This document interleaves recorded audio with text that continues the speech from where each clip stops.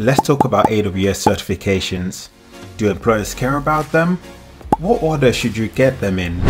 Should you get all of them? The answer to these questions are a lot more nuanced than most people make them out to be. Let's get right into it. Now, before we start, I can already hear you asking the question, who are you and why should we listen to you?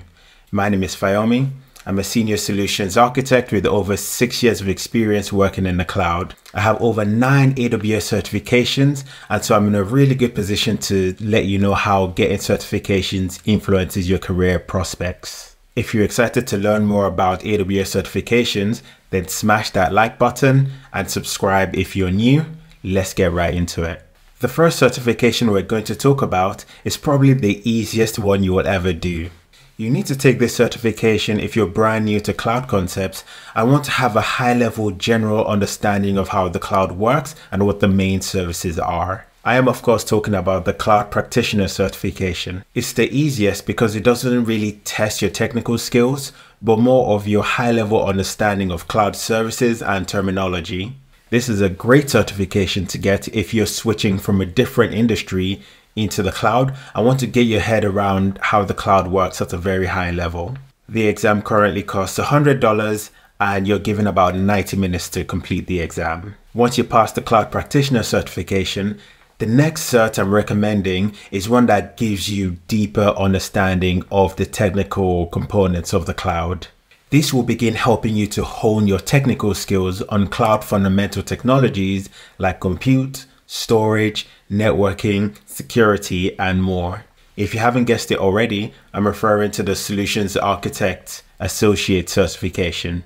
By studying this certification, you learn the basics of how to design an AWS architecture based on business needs and requirements, how to design architectures that are secure, scalable, and cost optimized, and how to review architecture that already exists to provide improvements and recommendations. You will also learn about the AWS Well-Architected Framework, which is a vital framework to learn if you want to become a solutions architect in the future. This is an excellent certification to deepen your knowledge on AWS and build the vital skills you'll need in the job industry. It currently costs about $150 to sit, and you're given roughly 130 minutes to complete the certification. Okay, before we proceed, I have a quick disclaimer for you. If your goal is to get a job in the cloud industry and you've already done the Cloud Practitioner certification as well as the Solutions Architect Associate certification, then I recommend you take a break from certifications and focus on doing activities that will improve your chances of getting a cloud job. Some of these activities include building high quality cloud projects, learning how to write a resume that stands out to recruiters, learning how to interview in a way that impresses hiring managers. These are the key things you need to do to get a cloud job. So if you've already got those 2 certifications, focus on doing those. And if you need help on how to do all of those, why not check out cloudcareermentor.com, where I've designed a complete curriculum that gives you those high quality cloud projects you need to have, as well as all the help you need to build the skills to break into the cloud industry. Check out cloudcareermentor.com. Again, certifications can only get you so far, so make sure you're building those real projects. Are you interested in getting your first cloud job? If you answered yes, then I have a free guide just for you. This free guide walks you through a proven step-by-step process to help you get that first cloud job. It walks you through the 3 simple steps you can take today to make yourself highly employable. The link is in the description below, so make sure you download it now if you're interested. Alright, let's get back to the show. The next certification that I'm going to recommend is aimed at people who want to take advantage of the developer tools that AWS has to offer. That's right, you guessed it. I'm recommending the Developer Associate certification.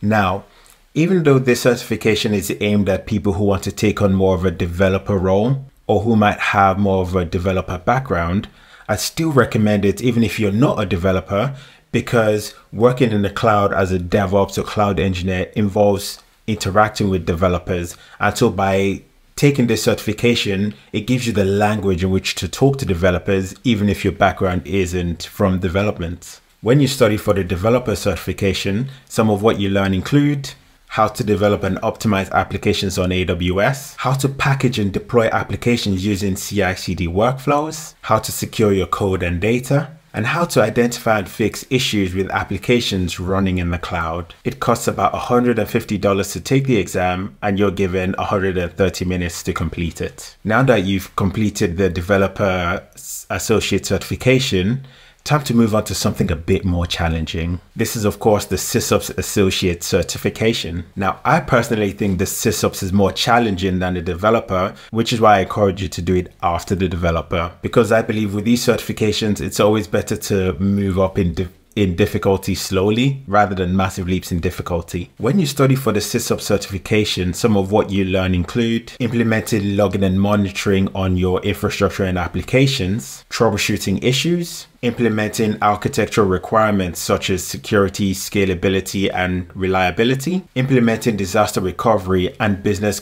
continuity processes, and just generally supporting workloads based on the well-architected framework. It costs about $150 to sit this exam, and you're given 130 minutes to complete it. As a general rule of thumb, you want to complete all the associate certifications before attempting the professional or specialty certifications.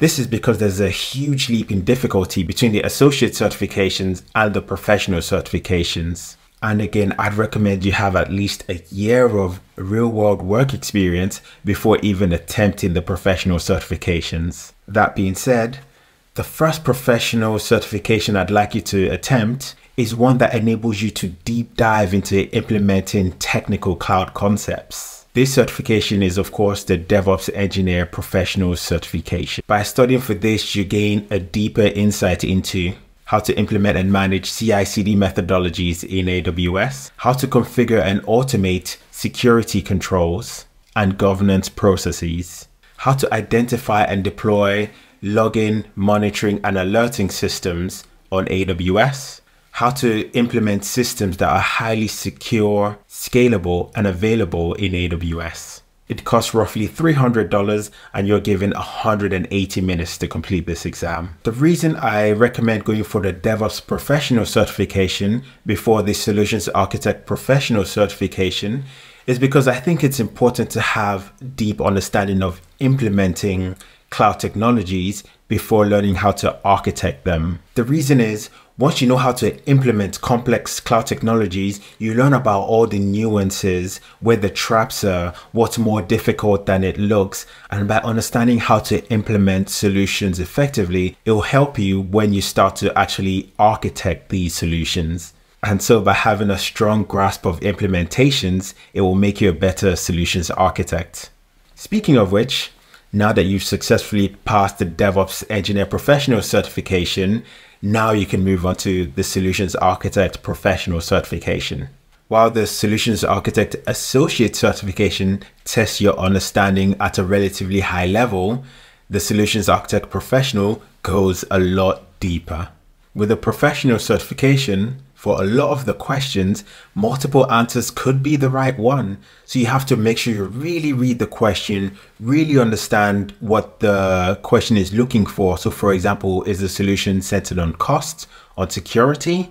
And by understanding the deep nuance of the requirements, that's how you'd be able to answer those questions correctly. So it's definitely one to pay attention to when you sit this certification. When you study for the Solutions Architect Professional certifications, some of what you learn include how to design your architecture for organizational nuance and complexity, how to continuously improve existing solutions, how to handle complex cloud migrations and modernization. It costs about $300 to sit, and you're given 180 minutes to complete the exam. Once you've completed these 5 core certifications, I want you to stop, take a break, congratulate yourself, because it's not easy to get these 5 certifications. The next step then is to now start getting the specialty certifications. Now these certifications are very self-explanatory. You know, the clue is in the name. If you want to focus on security, go for the security specialty certification. If you want to focus on networking, go for the networking specification, and so on and so on. And the next specialty certification should be focused on the industry that you want to specialize in. Now, time for the $1 million questions. Should you get all the certifications? Personally, I think it's cool to get them all because, you learn more about the AWS ecosystem. Plus, AWS sends you a sweet jacket once you get all of them, and you'll be part of an exclusive club because there's not a lot of people who have all the AWS certifications. But you might also find that after you've done a number of the certifications, you want to focus on some other skills that might be more important in your career, like how to program, how to communicate effectively, how to write documentations, project management. You might find that as you become more senior in your industry, these other softer skills become more important to your progression. Now remember, all the advice in this video is based on my experience and the experience of those around me. There is no right or wrong way to do this. You do what's right for you. These are just things that I've seen work for me and work for other people as well. Now, I've noticed a lot of people who are looking to break into the cloud industries make a lot of common mistakes, and these mistakes hold them back from getting their first cloud job. Now, if you want to know what those mistakes are so you can stop yourself from making those, check out this video, click it now. It's really good. I'll see you in the next one.